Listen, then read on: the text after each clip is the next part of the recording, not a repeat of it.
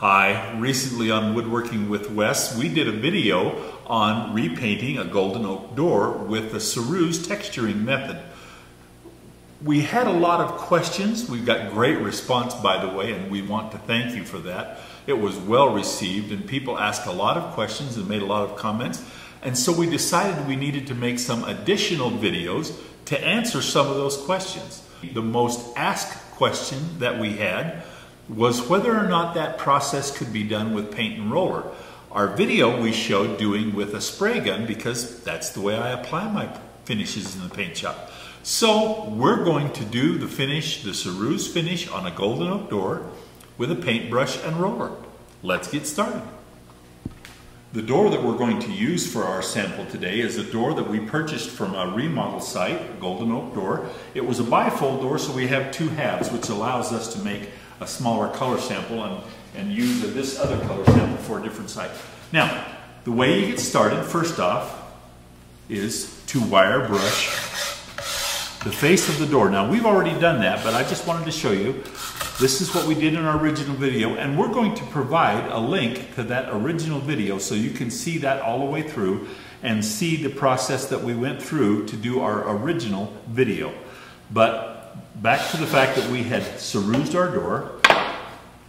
We had a comment that we hadn't painted the backside of our other one, so we painted the backside of this one just so it shows that you can paint the backside of your doors with a base color, and then as you apply your base color to the front, then you get ready with your cerusing for the remainder of the process.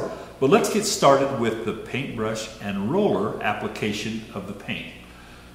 The paint we're going to be using is different than the paint that I typically use. The paint that I typically use in the paint shop for all my work is a spray-only vinyl primer.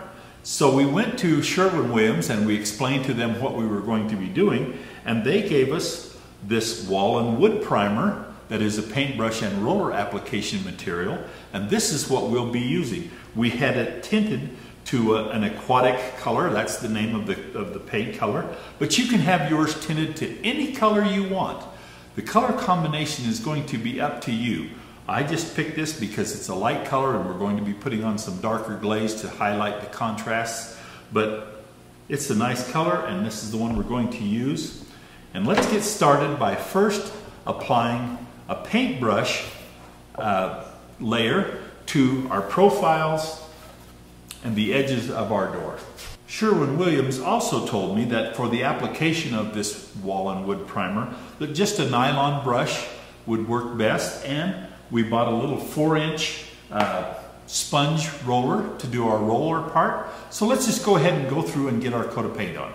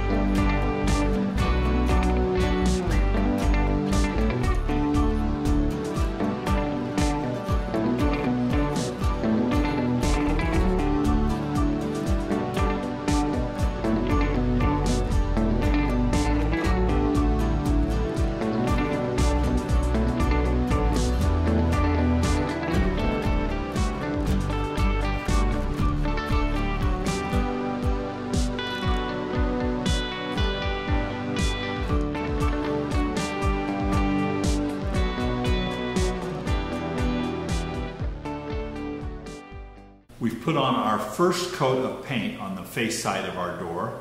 We paintbrushed the profiles and the edges and rolled the faces, and then we went back and kind of cleaned it up and smoothed it out a little bit. I had to make sure that I got the paint that had gotten into the corners extra deep. We wanted to make sure that we got that out of there because we want that profile to be clean and crisp as much as possible. Now you can see that our paint didn't cover all the way. We still have some golden oak showing through. This is going to have 2 coats of primer. So we have to let this dry. We're going to give it a sand on this first coat, sand it, smooth it up. We're going to give a second coat of primer, and then we'll do a soft sand on it before we move on to our next step. Drying time, let's wait.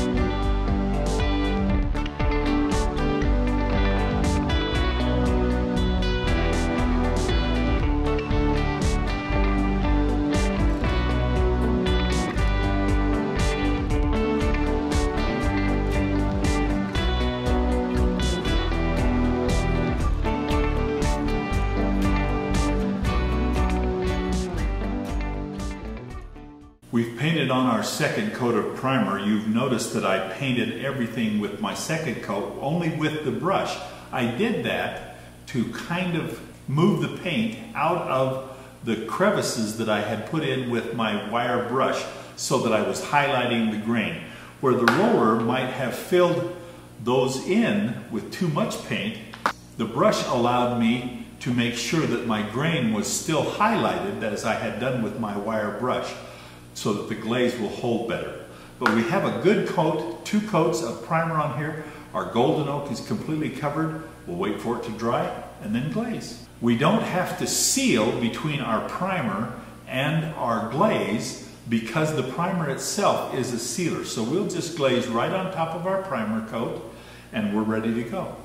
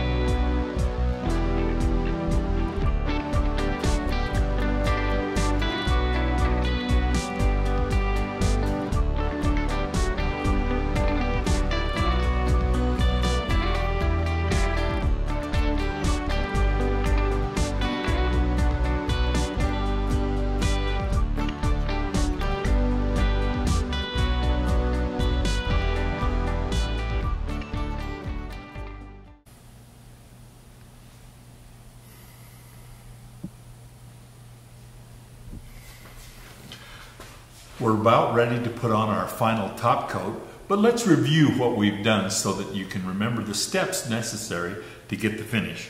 The first thing we did was take our golden oak door, wire brush it, bring up the grain, then we painted. Now this is the paintbrush with hand and roller, or paintbrush and roller system, so let's talk about that material. We went to our Sherwin Williams dealer. We got a paintable primer, wall and wood primer. We put that on, that was the color. We went back, we put our Campbell Furniture glaze on. You can see we did a gray glaze on this side and a black glaze on this side. We sanded between our primer coat and our glaze coat. And now we're getting ready to put on a polyurethane. We're just going to use a Minwax spar urethane, but polyurethane of any brand name would be okay. And this is also a paintbrush application finish. So this entire system that we're showing now, you could do with a paint and roller. You could do it inside your kitchen and not have to worry about spray and overspray. So let's go ahead and get ready to do that. We're just going to go ahead. We're going to paint on the polyurethane. According to the directions, you put on one coat, you wait for it for 2 hours to dry, you give it a soft sand and put on another thin coat. But we're just going to put on the one coat right now to show and get started there. So let's go ahead and put on our polyurethane.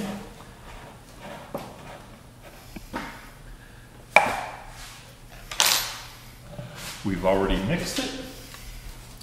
We'll get on our glasses here so we can see what we're doing. It says on the directions, just use a nylon brush, which we have.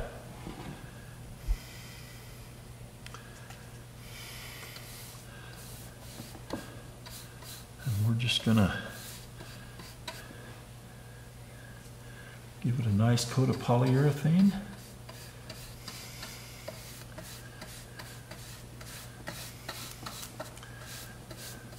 All the way around.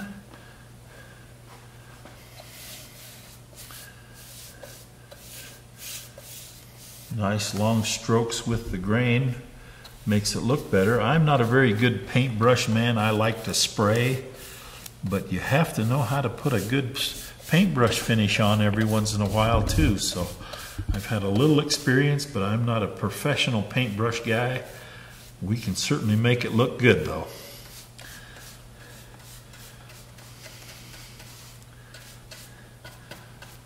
The nice thing about this process that we have shown is it has a way, or I mean, it is the way, or a way, to refinish a golden oak kitchen without destroying the fact that you have a nice oak door, and you can maintain the beautiful grain but change the look by changing the color.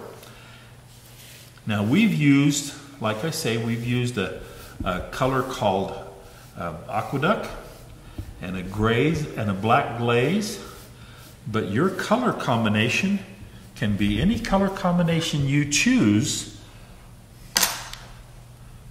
to make this process. The process is what we're demonstrating. The color choice is yours. That's great. Let's wait for this to dry, see how it comes out. Okay, we're all done with our paint and roller application on our Ceruse finish. Looks pretty nice. We put our polyurethane finish on there. Looks and feels great. This is a way for you to do this process DIY in your own kitchen. Really exciting. Now remember, I just want to stress this very much so. Color choice is yours. All we demonstrated was the process and to show you that it is able to be done with a paint and a roller, and you can do it yourself. This is a process that we've demonstrated today. Go to your paint supplier, work with them on the colors that you desire, make some samples. This is a great project to redo your kitchen, freshen up your home. I like this color right here for maybe a laundry room. Be really good. But we'll see you next time on Woodworking with Wes.